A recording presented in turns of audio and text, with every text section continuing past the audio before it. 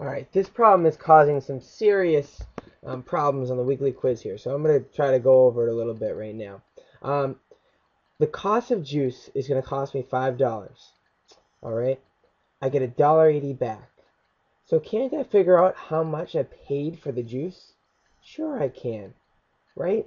$1.80 has to add up with something else to get me 5.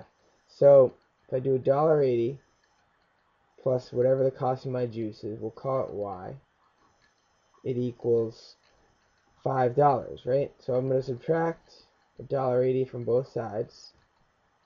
Okay, and by the way, $5, I can write it like that, or I could put 5.00. Okay, that's just a little help with decimals.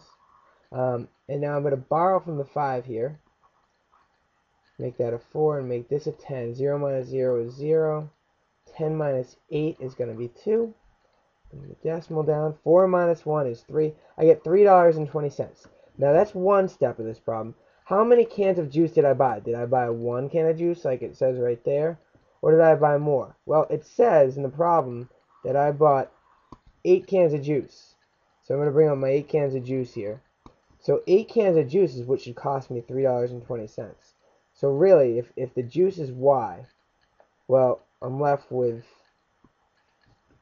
8 cans of juice times Y, the price of the juice, plus $1.80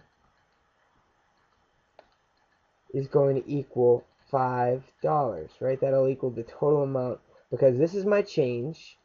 This is what I paid for the 8 cans of juice, right? 8 cans of juice times whatever the price was per can, and they added up to $5. Hopefully that helps with that problem.